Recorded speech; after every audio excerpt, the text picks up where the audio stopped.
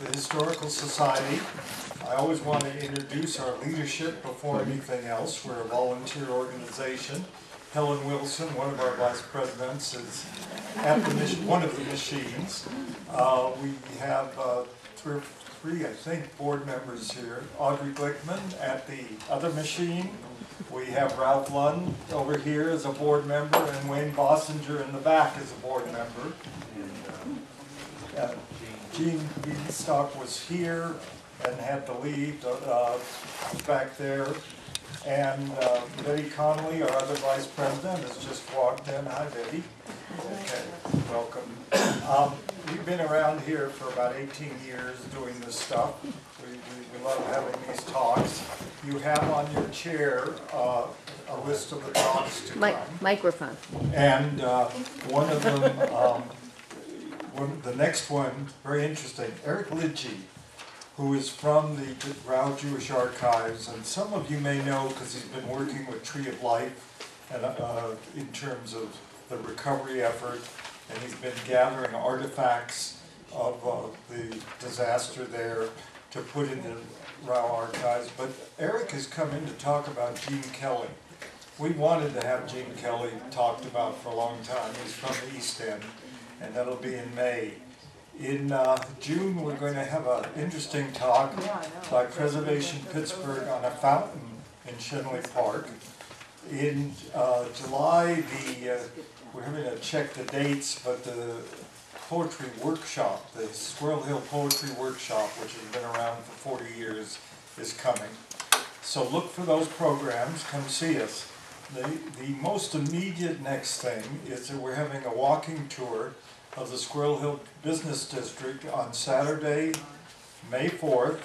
We're meeting right out here. It's from about 9:45 to 12. We did one last year, but this year we're going to focus almost exclusively on what was along Forbes and Murray in the 1970s and 1980s. We just walk and talk about the different places. We featured particularly what was called the Fashion Center, which was all the clothing stores in the 1970s. So we have sign-up sheets for that in the back, or you can take one with you if you're not quite sure. So please do join us for that. Our speaker tonight, our speakers are from the Dollar Savings Bank. Dollar's been around the neighborhood a lot longer than any of us, and we wanted to get them to come in and talk. And our speakers this evening, Joseph Smith, who's a Senior Vice President of Marketing, and Dorothy Spangler, who's a Multimedia Production Specialist. Mr. Smith has been involved with Procter & Gamble, Johnson & Johnson, T. Rose Prize Mutual Funds, Golden West Financial, Atlas Mutual Funds, World Savings, a graduate of Princeton who has an MBA from Pittsburgh, and lives in Mount Lebanon. Dorothy is a multimedia production specialist. She is the historic specialist of Dollar Bank, graduate of Duquesne University. She came here from LA, where she worked in TV. And Dorothy, I understand, is from Newcastle and has come down here to speak this evening, which we very much appreciate. So I don't know who's going to start, but take the podium. Thank you very much for coming. Thank you. You know, Michael's a tough guy because I'm somewhat of a procrastinator, and I can tell you he was good at hunting me down and getting Dorothy and I to send out the information. But we're very happy to be here tonight. Squirrel Hill actually was our first branch in 1964. As a savings bank, we were governed by laws that did not allow us to branch until the 1960s. And Squirrel Hill was our very first branch, and it's right where it used to be. I know we've upgraded it a little bit, but there's nothing like being in Squirrel Hill, and it's been one of our longest, it is our longest standing branch. We now have 70 branches. We have 32 in the Pittsburgh region, 29 in Cleveland. In 1984, we had the opportunity to go to Cleveland and take over for a bank that had failed. And so we've been there since 1984. And then as recently in 2017, we had an opportunity to merge with a bank in Virginia Beach, of all places.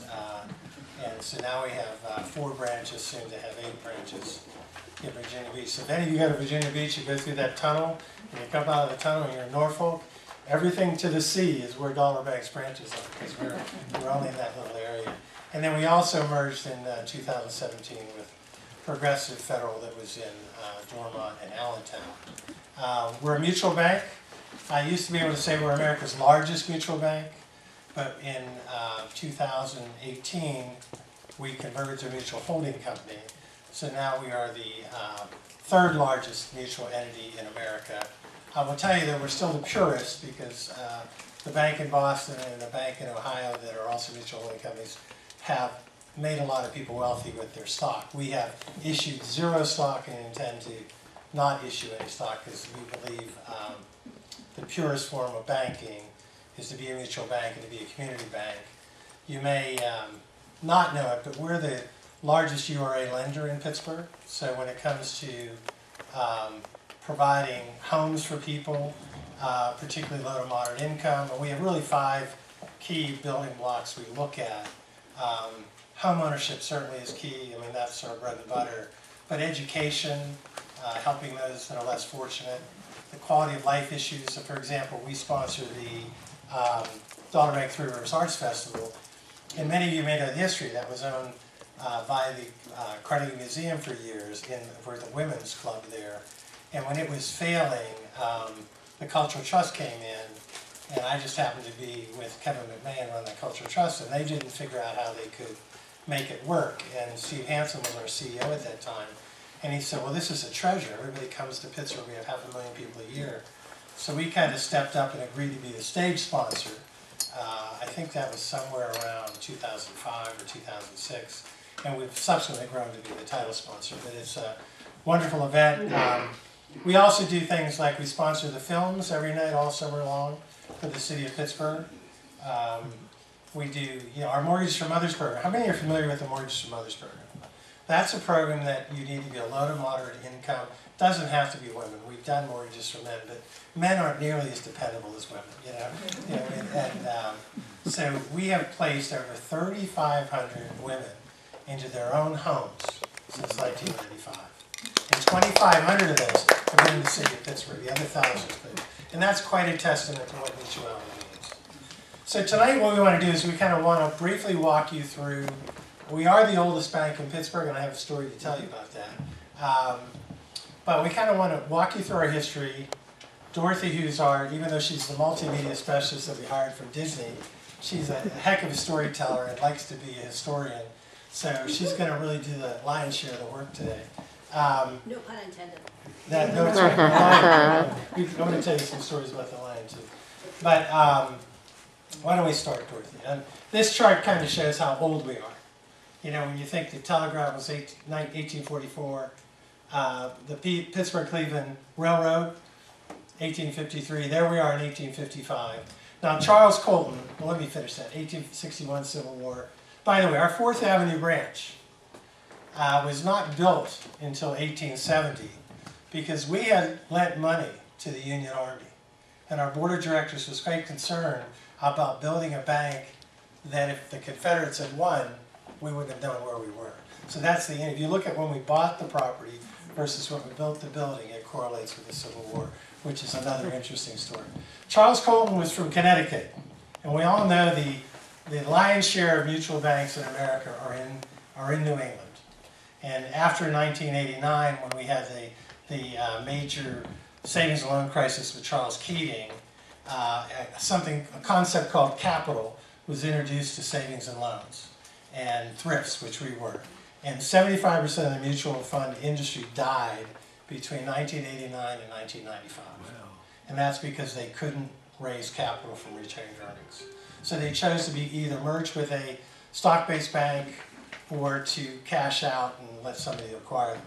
Our leader at that time was a fellow named Steve Hansen, and he really felt that Dollar Bank needed to maintain its mutuality, and we really knuckled down, and by 1993 we had made our capital requirement. We now have one of the highest capital ratings in America. So, and I have, if you should be so interested, for all of you, our statement of financial condition, which really talks about our capital ratios and our safety and soundness. But he came from New England. And when he came to Pittsburgh, there were 10 banks. They all supported corporations. There wasn't a single bank for a working man or woman. So Dollar Bank, as you can maybe read here, you want to go back to Charles Colton? How do we get so far ahead here? Okay. The bank was organized in order to provide a place where laboring people and women and children who have neither the knowledge nor opportunity to invest their money could leave it in safety and have it invested for their benefit. By the way, up until about 1940, we paid an average return on a savings account of 6%. Wouldn't we like that today? Huh? That's what we did. So that's our founder. And every time they need a lookalike of Charles Colton, I get to put a top hat on the cane with the tights. So I get to do that. Next. Oldest bank in Pittsburgh. If any of you, I mean, I have an article here from 2002, Post-Gazette from Patty Sabatini, who's still there. PNC, and we're very good friends with PNC, so I don't mean to pick on them. But they announced their 150th birthday party. Now, the head of marketing at Dollar Bank says, how could that happen? We're 147 years old. We're the oldest bank. So I called the Post-Gazette. I talked to Dave Byhoff, who at that time was the president. And I said, Dave, this is not right. They're not 150 years old. So he called John Craig. Everybody remember John Craig? He was the managing editor for years. And John Craig gave Patty Sabatini the task to prove it. So she calls PNC, and a fella there said he was quite perplexed as to why they're not 150. They date back to 1852 on Wood Street. So Patty Sabatini calls it my boss at the time, Jeff Morrow, and he said, well, how could that be? We have the oldest continuous charter. They don't have the oldest continuous charter. So then Patty goes to John Craig and says, I don't know what to say. They both sound legitimate to me. So he gets a professor from Pitt and a professor from CNU and said, who's the oldest bank in Pittsburgh? And it was us. So Dollar Bank had crowned the oldest, and they didn't run their 150th anniversary. So we confirmed that. First Mutual Bank in Pittsburgh. Our presence on 4th Avenue has been there since 1855. Our birthday is July 19th, so we always try to celebrate a little bit when we get there. The building was constructed in 1870. It opened in 1871. And I'm going to tell you a story a little later about the mistake that was made after the flood of 1936 and what we've had to do over the last really 10 years to preserve that building. It has here, opened on Monday, April 3rd, continuous owned and operated Dollar Bank. We have a heritage center there right now. And I really encourage all of you that like history to come down to the Heritage Center. We have kept every ledger since we opened in 1855 until we became whatever the technology was that came in that did away with ledgers. But we have also digitized every ledger. But it's amazing. You can walk through, and Dorothy has done a presentation in 4th Avenue that lets you walk through the immigrants that came to Pittsburgh. So you see the Irish, you see the Polish, you see the Scandinavian, you see the German. And the history and the names and when they've come, we have a wonderful display there that talks about that. But we're a mutual bank, so we were open always to every single person. And we have a display on there, our first African-American customer. By the way, he lived on Wiley Avenue, about a block from our founder, Charles Colton. We have our first female depositor, and here's an interesting thing that Mr. Colton did. Coming from New England, he believed that the women's rights were equal to the men's rights. And back in 1855, if you got married as a woman, anything you owned went to your husband. In our passbook of 1855, it says that that is the sole property of the owner of that passbook, male or female. So he was way ahead of his time. Mike? So it's interesting, a number of this group spent Saturday morning on Wiley Avenue on a historic tour of the Hill District. Of the churches?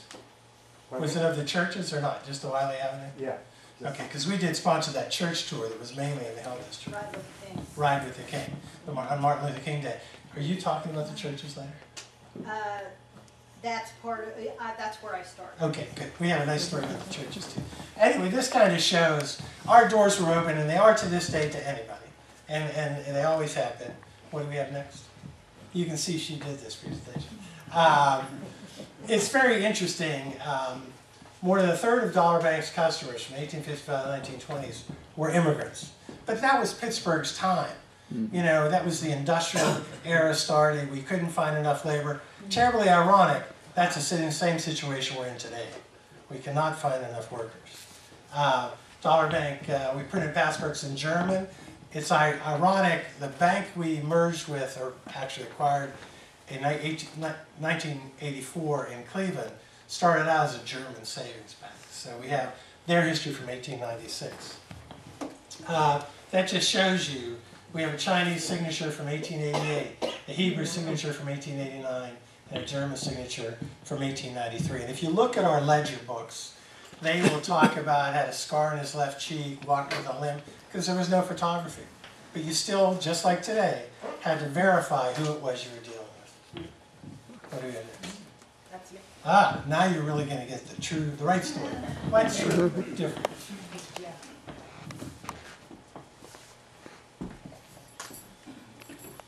Hello, everyone. Thank you for inviting us tonight.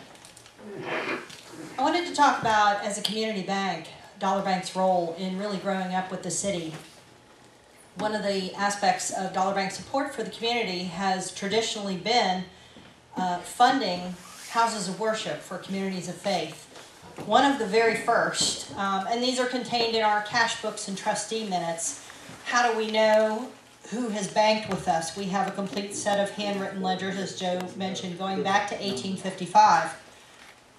But we also have, in addition to the customer ledgers, we have trustee minutes and we have cash books. And the cash books were the daily operating expenses of the bank. Cash coming in, cash going out.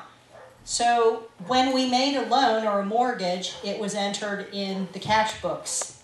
And I could go back into the cash books, into the digital forms or the real forms, and find who was getting the loans from us. And one of the very first loans of a religious community of faith for their building was to Road of Shalom, which was entered, curiously enough, they spelled it Road of Sholem, S-H-O-L-E-M at the time, in our cash book. But that was for the 1862 building, which I believe cost $50,000, was the total construction budget, and it was on 8th Street. So it was before the Squirrel Hill building, but that we made a $5,000 loan, so about 10% of the project budget was a loan from us, mortgage. And you can see I've just picked a few examples, but really all over the region, not just the city of Pittsburgh, but other counties. Franklin, PA, we funded churches there. So our reach in terms of funding houses of worship is all over Western Pennsylvania, and very important for communities, and especially a growing region like Pittsburgh was at the time. One of the institutions or organizations that we've always supported has been the Sisters of Mercy. If any of you know the history of the sisters, they were here before Dollar Bank was. The first 7 sisters arrived in Pittsburgh in 1843. It took them a month to cross the Atlantic from Ireland in a ship called the Queen of the West. They docked in New York.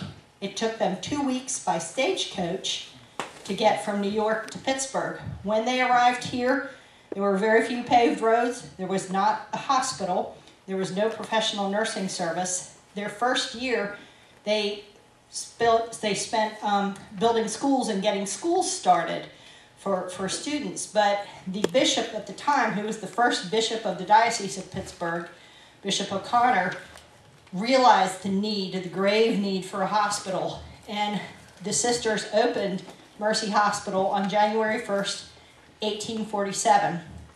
The very next year, February of 1848, the city was struck by a typhus epidemic. And 4 of the sisters died having contracted the disease while nursing other people. So the selflessness of the Sisters of Mercy really became quite legendary very early on. And their existence and their survival as an order, being able to do what they do, was really touch and go for years. So them getting buildings and funding was really, really critical. In 1869, one of their schools burned. That's why they needed another loan there. I don't know what the 1884 loan was for, but the 1916 one was for the expansion of Mercy Hospital. They bought the property around Stevenson Street very early on. I think that one opened around 1848 or 9. But they really needed to upgrade and modernize in 1916. So our loan to them for $450,000 was a very large percentage of that whole project budget. This is what some of those old ledgers look like. And for those of you who may know about official preservation methods, this isn't how they are stored, thank goodness. The books are not stacked and sitting on top of one another. This was our first method when we took them out of the storage in Green Tree, and we now have them at Brady's Bend in climate-controlled conditions where each book has its own shelf. So they're very, very well preserved. And all the stories that we tell you, all the information that we give you, we're able to do that because we have access to these records and a real complete picture of what was going on in the bank at the time. So who are some of our customers who lived in Squirrel Hill? Well, since you're the Squirrel Hill Historical Society, I think you probably know more about your community than I do. One of the main pictures, one of the main facts that leapt out at me as I was doing research on these customers was when Squirrel Hill really got its start as a residential community as opposed to farms, because that's what it really was at first, was farmland. And here's an 1872 map over on the left. That very large parcel belongs to Shenley. And towards the right, you'll see some of the people that we're going to talk about. The Suckup Farm was owned by Ernest Suckup and his daughter Annie. At age 13, came to Dollar Bank in 1868 to open a savings account.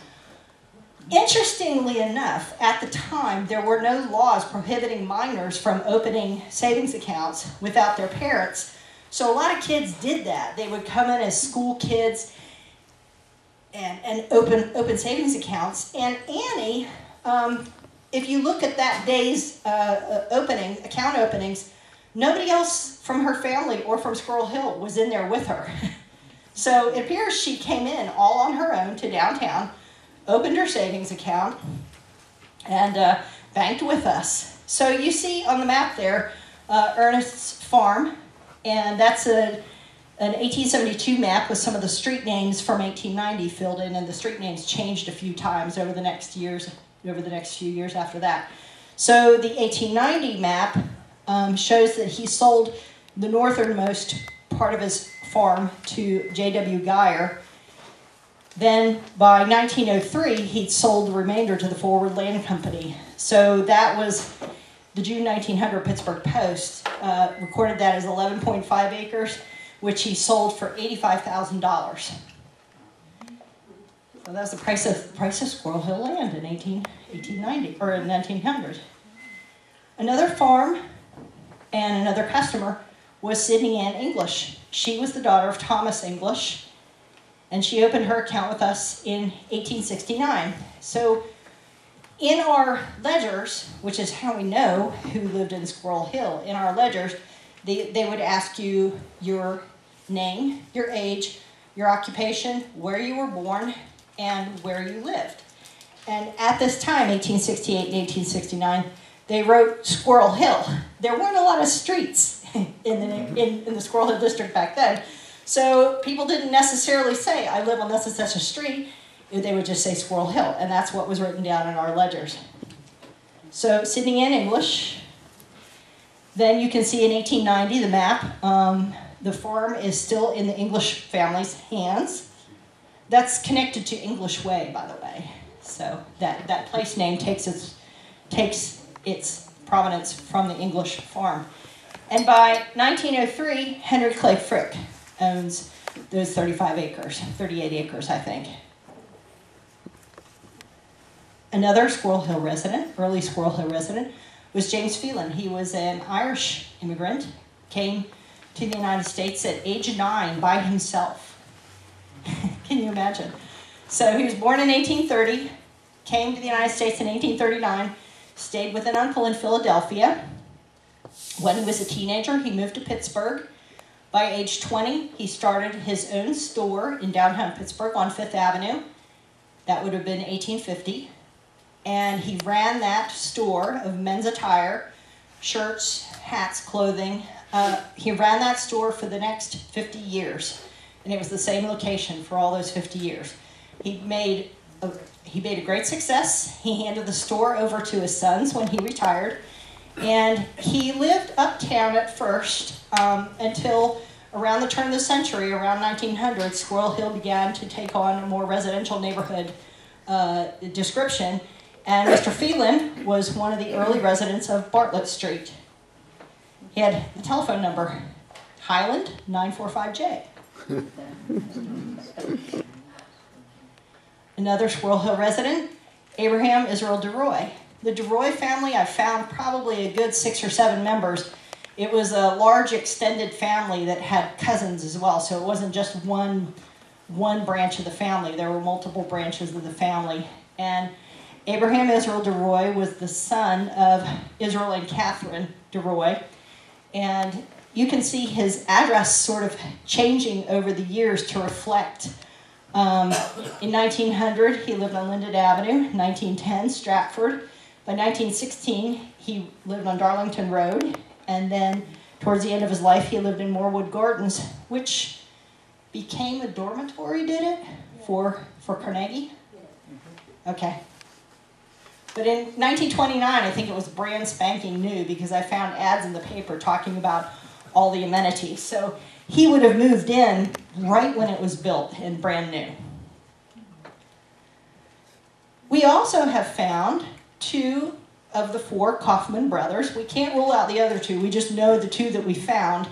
Mind you, in that big collection of books that you saw, that collection of accounts from 1855 up through the 1920s reflects over 400,000 savings accounts that were opened in those years. So I'm so far the only person at the bank who's actually going through indexing these.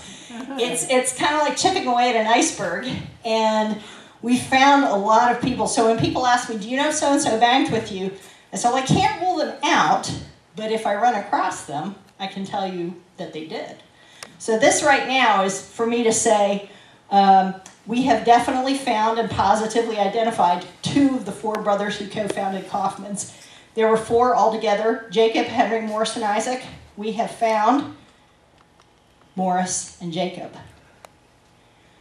Jacob was the first of the brothers to come over from Germany, and as soon as he got some money as a peddler, he sent for his brother Isaac, and then the 2 other brothers, Morris and Henry, followed 2 years after that. So they started out selling on the south side, then they opened a store on the north, and then ultimately they moved downtown.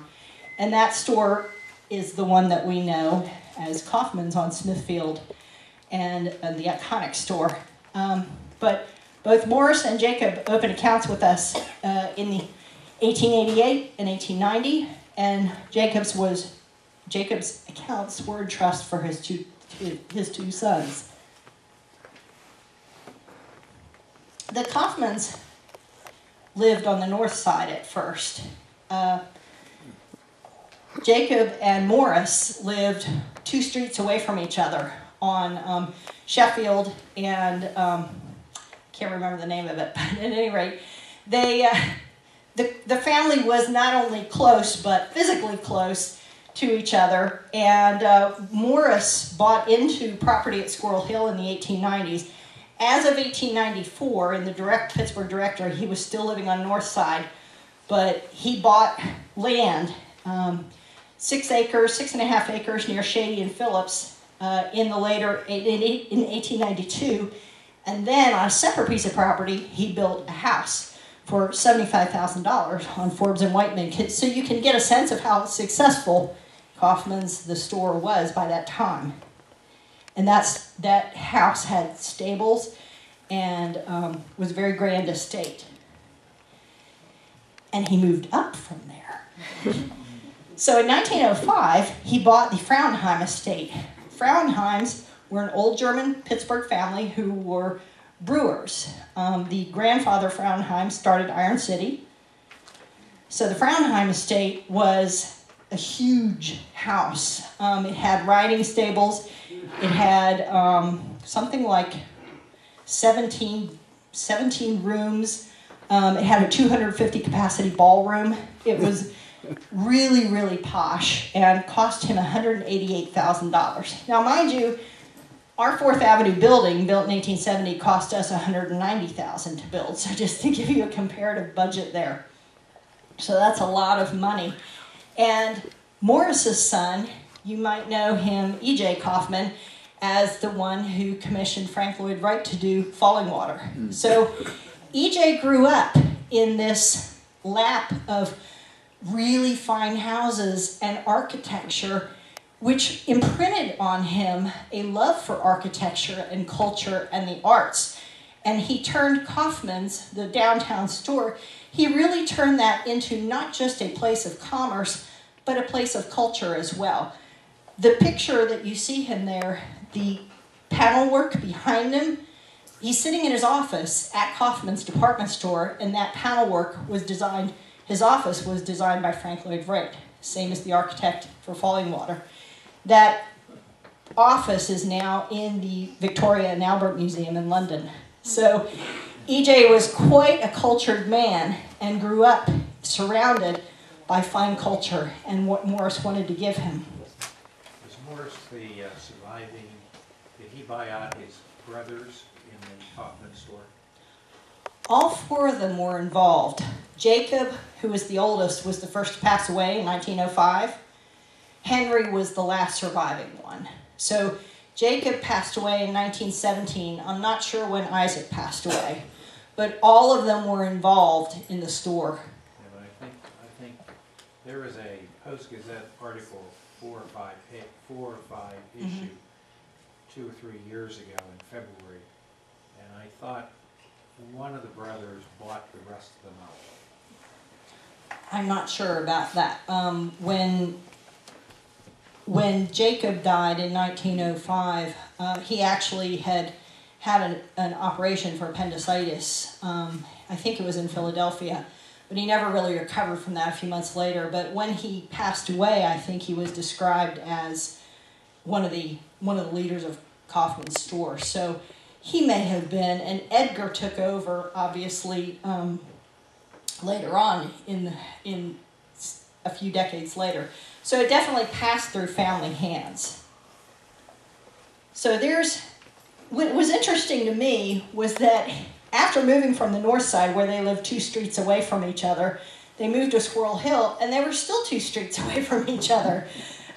So for working together all the time, they were a family who obviously enjoyed having each other nearby. Another Squirrel Hill resident was Mary McGee Scaife. Like the Kaufmans, she started out living on the north side on Western Avenue. Then she moved to Morewood Avenue in the 20s and then rented a home on Aylesboro Avenue in the 1930s. And I was trying to figure out what the connection was. And the woman who owned the house was she was an equestrienne. And Mary's son, who married Cordelia Mellon, was also into horse competitions, so that was the connection there. But Mary McGee Scaife came from the McGee family in Pittsburgh. Her father, Frederick, was a lawyer. Her uncle, Christopher McGee, was the founder of McGee Women's Hospital, which he dedicated to his mother, Elizabeth Steele McGee Women's Hospital. She married into the Scaife family, which was a couple of generations of industrial metal industry. They'd been here, the Scaife Company had been here in one shape or form since 1802, so a very early Pittsburgh family. Her son, Alan, married, as I said, Cordelia Mellon, and Mary McGee Scaife, was the grandmother of Richard Mellon Scaife and Cordelia Cordy Scaife May. Were the McGees also related to Davy Lawrence? Dorothy, I think that- could you repeat his comment? 'Cause, Oh, okay. He asked if the McGees were related to Davy Lawrence. David L. Lawrence, Mayor David L. Lawrence. I think there was a marriage somewhere. The McGees were also a political family and had been quite prominent at the beginning of the 1900s. So there may have been a McGee who married into Lawrence. The McGee family had the franchise to do the Belgian block in the Allegheny County. And their operation was out near the Highland Bridge.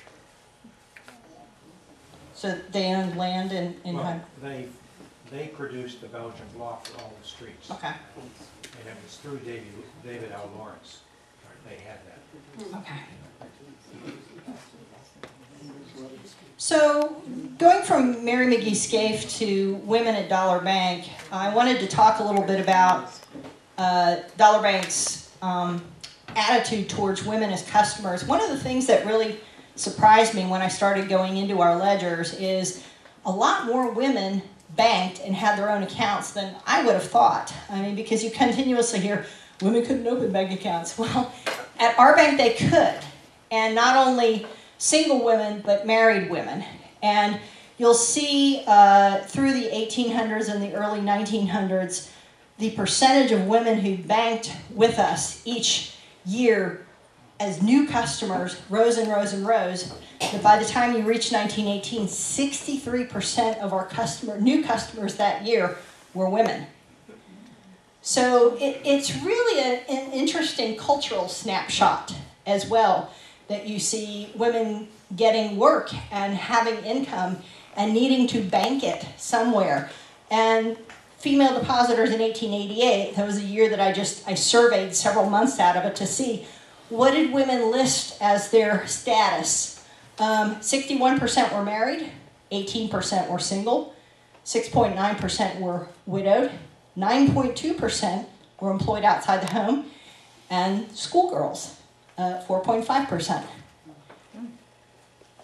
One of the things that Dollar Bank did in our charter was that we recognized the property rights of married women. Now, in Pennsylvania law, because these laws on women's property rights went state by state, in 1848, Pennsylvania passed a law recognizing the estates of married women, which is to say the property that they took into a marriage.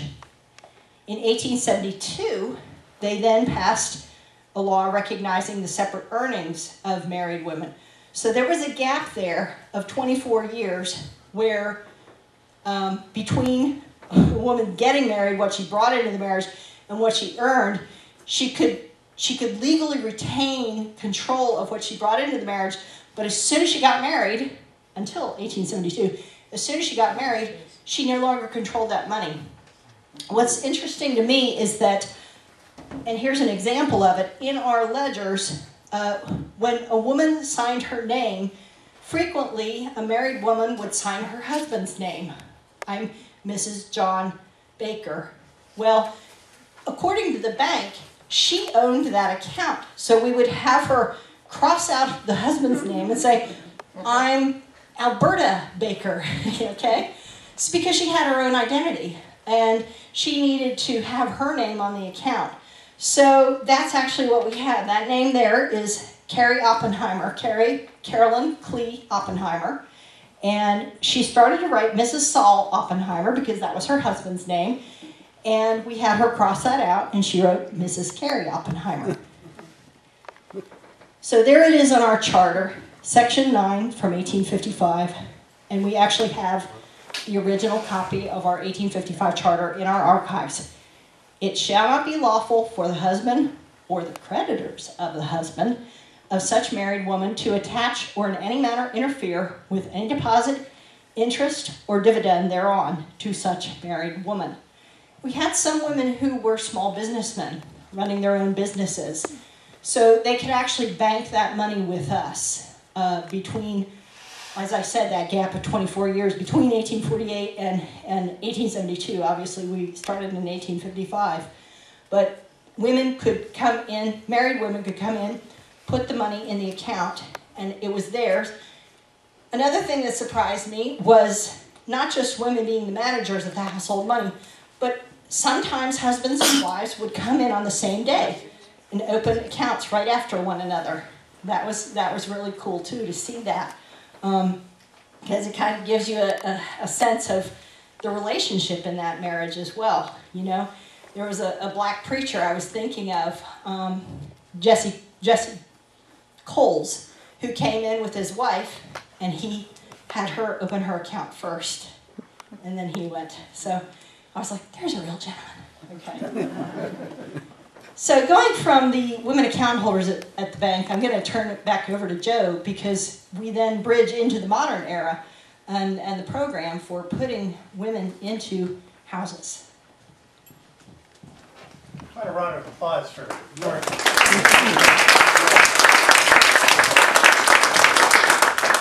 You know, every time I go over and talk to Dorothy during the day, I'll say, what did you find today? Because she's, and we also have, what's wrong? An archivist. We felt we started down this, that we probably needed to actively continue not only to preserve what the bank had, which you've seen, but what the bank is doing now. So we now have a full-time archivist at Dollar Bank, which is a little different. I kind of touched on this in my introductory remarks, the mortgages from others, but we, on May 11th this year, we'll have a mortgage from others. We will have over 500 women, maybe as many as 600 women, in the convention center. And it's a bit of hard, you know, if you want to be somebody who has credit problems, is working, and wants a home, we are the only bank in the city that has a credit counseling arm, and we will, you have to want to do it because it's hard work. Out of those 500 women, we'll be really happy to get 50 to 75 of them. But we do this a couple times a year. We do it in Cleveland, we're now doing it in Virginia.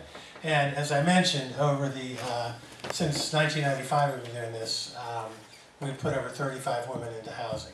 And we also have a program, once again, the community bank issue, the mutual bank issue. If they save $3,000 in that year, they get their credit cleaned up, they're now lendable, we give them $3,000. So it's called the 3-2-1 mortgage. But if they save $1,000, we match $1,000. They save $2,000, we match $2,000. So it allows them to get their down payment and gets them started. And the biggest issue, think about where most, initially, not so much anymore, but Section 8 housing. How many people are familiar with Section 8 housing? Okay, you come in with your W-2 form every year, and your rent changes based on your earnings. So there were a number of women that were in a 2 or 3 bedroom Section 8 housing in Pittsburgh. Think about this, and back in 1995, paying $800 to $1,000 in rent every month. Think about how that translates to a mortgage. Wow. So if you could get these people cleaned up, and you could get them confident, that's the other big piece of what Mortgage Smother does. It makes them feel like they can do it, you know, and so we've had a great success on it. Okay, preserving Dollar Bank's history. Here I'm going to make a little bit of a turn from Dorothy. But the flood of 1936, can you imagine, we're on the corner of Smithfield and 4th Avenue. Our building was 14 feet underwater. And you know, that would never happen today. And when we get the Mon Wharf flooded, it's a big deal. But 14 feet. And our building was a brownstone building. So it was badly stained. And our board decided that we had to fix that. So they came in and they put a very thin coat of concrete on the bottom 14 feet of our building to make the color match. And I'm going to come back to why that was a big problem. The other part that came out was that all of our records, and think about what a vault was like in that day, it was an all-cash society. So when you go into that vault, the same one we have, there's huge safety deposit boxes. Because merchants would bring their wares in, their money in. Well, that all got flooded, so it was a terrible mess, as you can imagine. So our board told our management team that they had to make that vault waterproof. And when I came to the bank, and I got before that, in 1993, I kept looking at that vault, and there's an extension cord that comes out of that vault. And I said, how could the bank, having this beautiful vault, have an extension cord? Well, that's the only way you could get electricity into a watertight vault. So to this day, that extension cord is there. Can I have the next one? I'm afraid Okay, let me talk about our lions.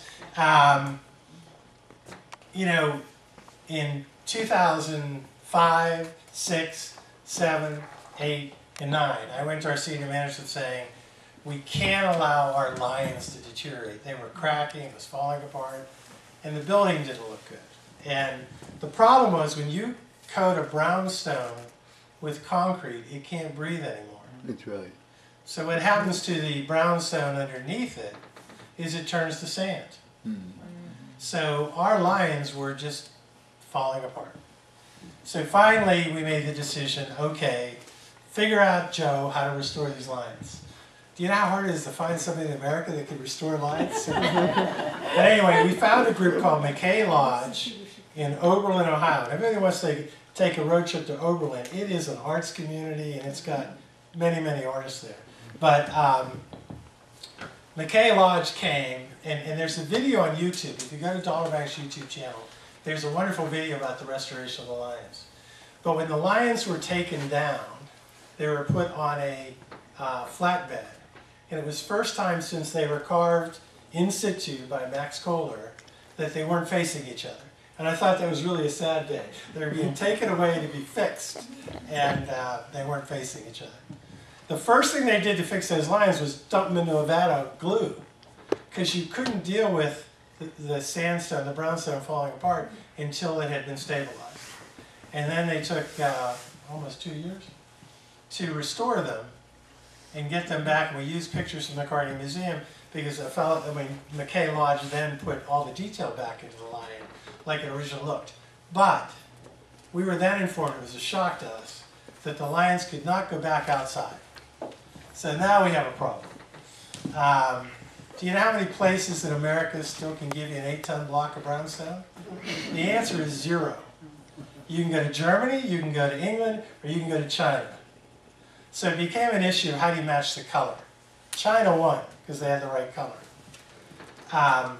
So 2 8-ton, we actually bought 3 blocks of sandstone. So we had to get it from China to Connecticut. There was a crook in Connecticut that really held us up. So it took us another 4 to 6 months to get them. So we get them here, and then we have to send the blocks to one of the few master carvers in America named Nicholas Fairplay. And guess where he lived? Very convenient for us, Oberlin, Ohio. And what we had to do once our lions got restored was we brought a special truck in from California, and it took literally an MRI of that lion. So I have a lion pin on my, up here, yeah, it's still here. And that comes from that digital, we can make anything now from our lions because we've digitized. So we have all different size lions now, and they are our lions. So Mr. Fairplay created a fiberglass model of our lions and then carved. The 2 new lions are exact replicas of our original lions. Now the other part of that story was, what do you do with the lions you've just restored? So I went to the zoo. The zoo was very happy to take both lions, as long as you wrote them a check for $500,000 to restore the lion exhibit. That didn't quite seem right to me. Then we went to the Children's Museum. They were happy to take 1, and we didn't want to separate them. So then we went to the McCartney Museum, and the museum was very excited about it, but they have those beautiful floors in there. They were too heavy for the lions, so they couldn't take them. So lo and behold, happenstance, we decided to put the lions in the bank. So when you come now, we have 2 sets of lions. But if you come into our 4th Avenue branch, the lions are to your right and left if you come in. And the interesting thing is our floors couldn't withstand that weight. So we brought in some union representatives, the iron workers, and there is a superstructure that goes all the way down to the foundation. If you come and take a tour, which I'm inviting you all to do, you will see that the iron workers have signed that superstructure that holds those lions up upstairs. Now, there's one other funny part, should you want to do it. If you come to 4th Avenue, the lion whose head's up, you will notice the back of the head is a little square.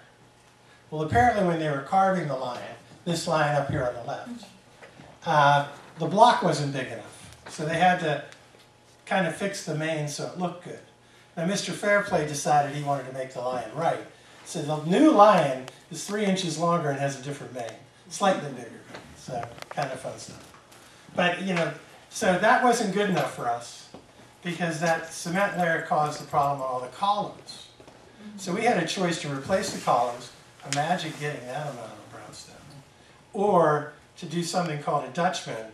Fortunately for us, we only had to go back in about 8 inches until we were in a good stone. So once again, that 14-foot issue, if you come and look, you can kind of see the difference in coloration. So we went up to that area, we took out that part, and Mr. Fairplay, once again, to his credit, carved the bottom roughly 8 feet of our columns and did them in 3s. So our columns are brand new. Now we have new columns, we have new lions, but you know, the building isn't quite right either. So cost construction, we brought them in and repointed the entire building. So what became a small project became a huge project, but it didn't end there because we decided the inside didn't look good enough. And then we stumbled upon all of our ledgers. So now the inside has been completely restored. Fun fact about that building, we were concerned because when you got into the attic area, it was all black. And we thought that was dirt and dust. Turned out that building has iron rafters in it. So that was an effort to build, think about this, in 1870, a fireproof building. And the material that was put down there was really insulated. So we didn't have to do anything to our attic. It was all in good shape. All right, what else do we have? I could go on and on about stories. Joe, I wanted to point out, excuse me, If you notice, right there on the column that is being put on, that's the Dutchman that has just been installed. You'll notice there's no fluting on there. The reason is Nick Fairplay, in order to get it to match, he wanted to carve the fluting in place after the Dutchman had been installed. So just for his plans, he had asked me to go count the flutes on the existing column. So I had to climb up on the ledge there and count the flutes on the columns going around the building. And I thought, this is probably one of the job aspects that I never counted on. Very unusual. Of all the things I've done at the bank, that's one of the most unusual. So what do we have?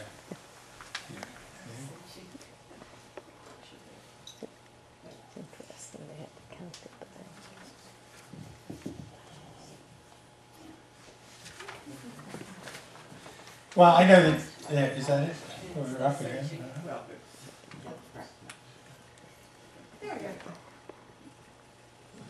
Okay, another fun story. These are all true stories.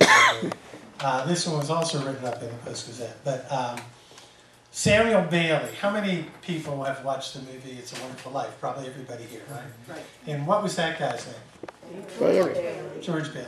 Now, it's terribly ironic because Samuel Bailey was our president from 1927 to 1931. What happened in Pittsburgh in 1931? Bank failures. The Bank of Pittsburgh, which is the parking garage that's the other side of the old Union National building on 4th Avenue, that's now a parking garage and a Chinese restaurant, was the Bank of Pittsburgh. And it failed in 1931. It was the biggest bank in Pittsburgh. Well, Mr. Bailey recognized what was going on, so he ran downstairs to our vault. We had roughly $1 million worth of cash, and he placed it all in the center. That's the 1930s lobby. He placed it all in the center of the bank. So when people came in thinking that they should get their money out of Dollar Bank, they realized we had lots of money. So we never had a rush on the bank, thanks to Mr. Bailey's quick thinking. You put it like in stacks behind glass? What do you Yeah, when we brought the Lions back, we had a big party, and I had people bring in what would have been $1 million. It was a huge amount of coins and currency. You know, we never got anywhere near $1 million, but it looked nice. You know? But Here's a security cage, a lion security cage. and we had cards. So we now have the Heritage Center. It basically walks through our history. One of the fun things, I mean, people remember the anniversary, was the 200th anniversary of Pittsburgh, and they were trying to find the history of some of the mayors. Well, 8 of the mayors of Pittsburgh were trustees of the bank. So we gave the city of Pittsburgh their whole history because we had it all, which was kind of fun.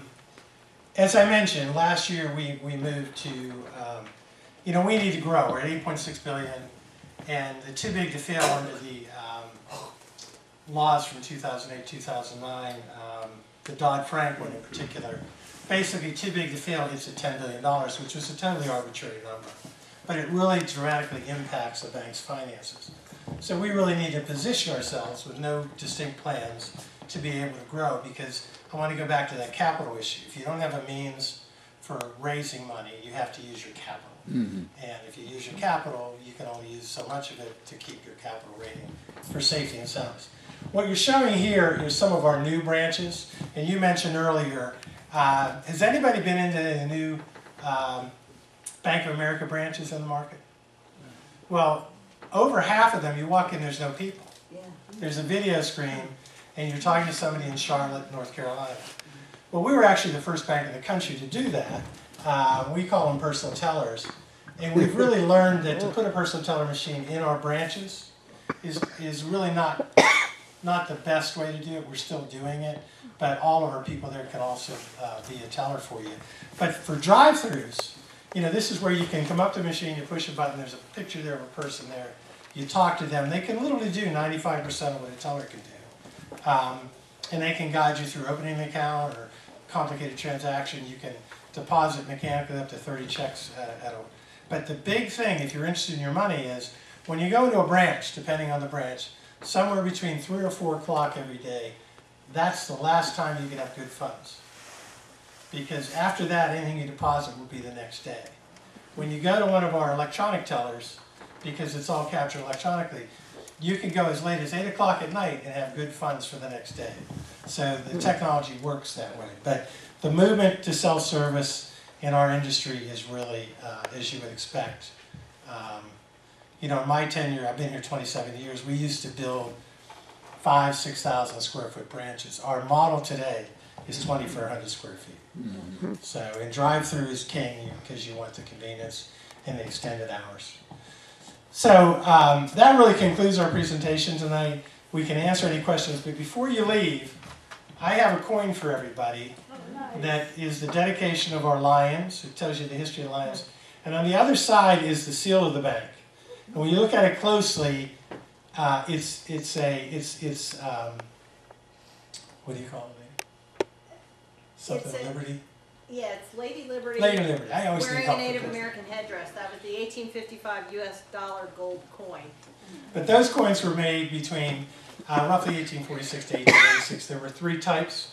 Type 2, which was 1871 when our bank was built, was only put out for 3 years, and then they made a slightly bigger coin, because these were solid gold coins that were smaller than a dime.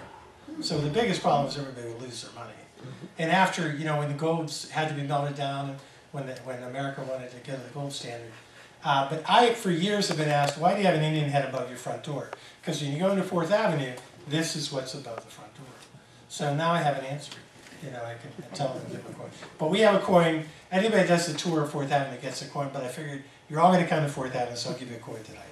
We'll have someone at the door to hand them out. And I have enough for everybody, so please. Any questions? And Dorothy will probably answer them. Yes. I have a question about the architecture of the 4th Avenue branch. When you look at it, it looks like it's got this big grand facade that would have been on a building, a block, the whole block or half the block. I mean, it looks like it's part of it. And now it looks like this kind of truncated facade. It's grand, but it's just the facade. It's almost like a museum piece. There was Was it always that?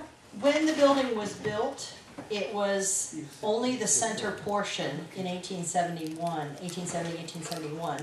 And the wings were built in 1904, 1905. There were 2 different architects. Isaac Hobbs was the original architect from Philadelphia, and that's Beaux-Arts style.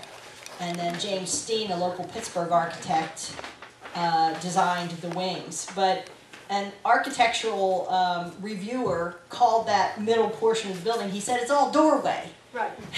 Because it is highly decorative, and it was really one of the early Beaux-Arts building examples.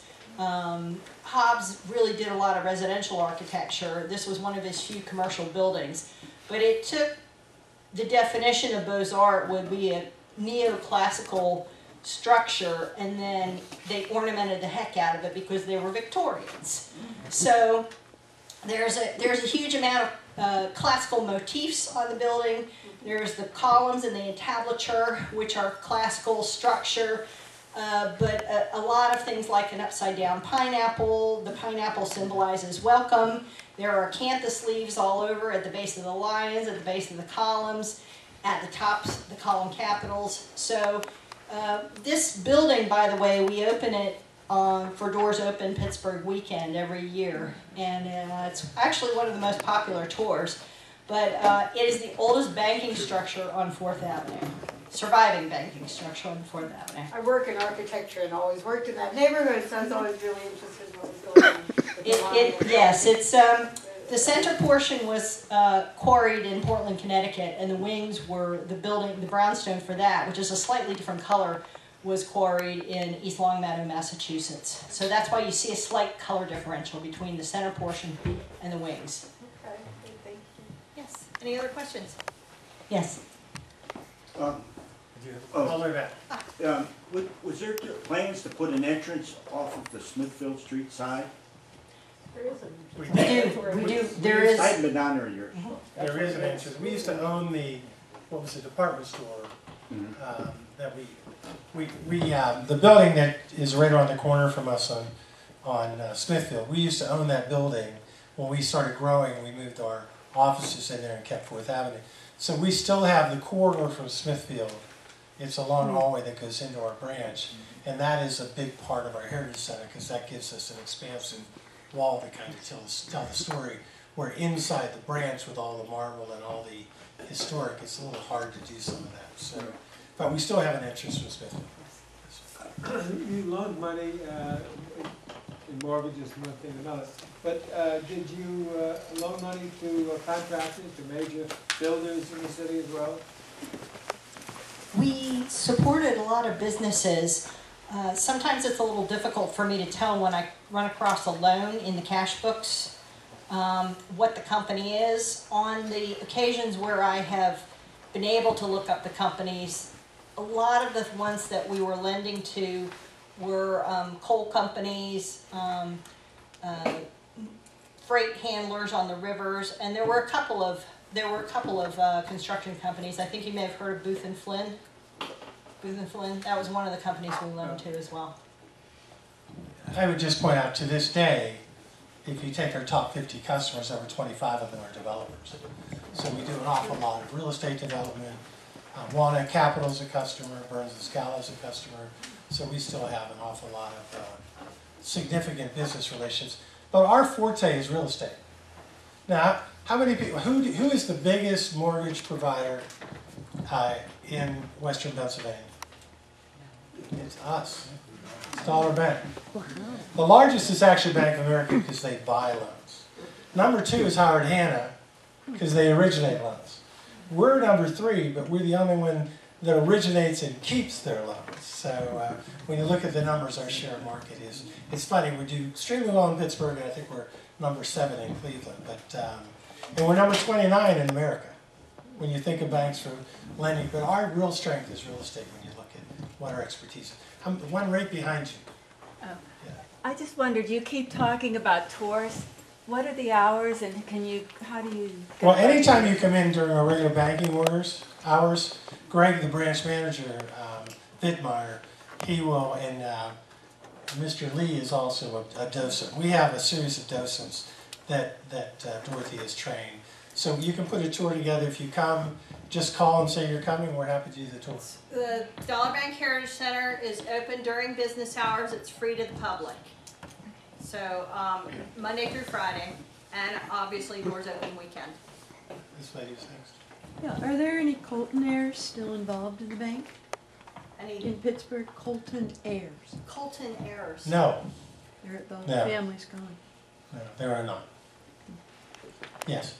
Do you envision putting any of the Depression era records online, or were you able to have access to a source other than the original to check history? You're asking a very interesting question that we get asked quite a bit. The legal guideline is we're allowed to make available records that are 75 years or older. So the 30s would qualify. I just don't think we've gotten that far. as far as customer records are concerned, our handwritten ledgers end around 1927. We have trustee minutes and cash books that continue after that. So we don't have, I don't have access to customer records that are outside of that handwritten collection. So that ends around 1927. But we do have the cash books and trustee minutes. So I can tell you from the business end of it, from what the bank was doing, not necessarily who the customers were, what was going on with the bank during the Depression. Yes? Was there a family named Veeder, V-E-E-D-E-R? Veeder? V-E-E-D-E-R. Were they one of the original founders of the bank? There were 39 incorporating directors with Mr. Colton who are named in the charter. I don't recall the name Veeder being one of them. We actually have at 4th Avenue, when you go through the Heritage Center, there's a space called the Trustees Anteroom, and all the trustees, all the directors who served on the board since the bank began, their names are on gold lettered panels there in the Trustees Anteroom. So that's actually a good place to check for reference, and it is current and up to date. I just noticed someone being added like recently, fairly recently.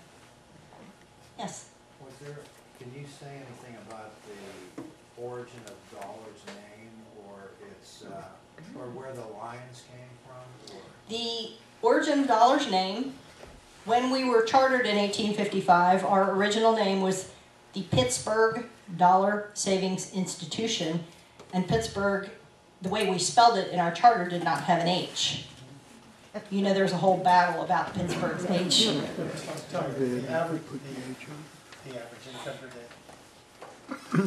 Anyway, the dollar, the word dollar in our name has continued because of the importance of making the bank affordable to working people.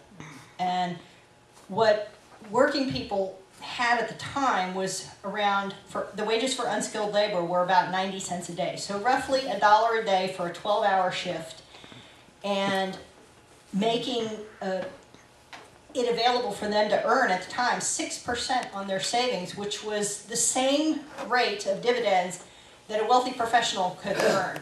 So when we changed our name, when the bank changed its name in 1858, we submitted a name change request to the County of Allegheny and got back an approval with the seal of the county on it. Our name was then changed in 1858 to Dollar Savings Bank.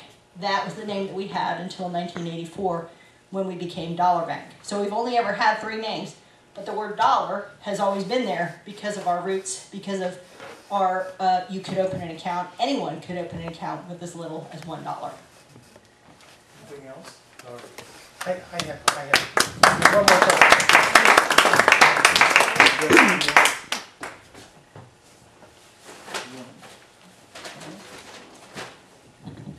I have a gift for Michael because he put this all together for us. So, can anybody take a guess what it might be? Why? There you go. Oh, show what you got. We like our lions. Can you buy them in the gift shop? It's not even my birthday. That's a nice line. Oh, wow. And that is our lion. Well, thank you all very much. And it was really a pleasure to come speak to you tonight. And we're so lucky to have Dorothy, because you know who did all the work. Thanks, Dorothy. That's a great evening. All right, please take your chairs over there and then come get a gold coin over here.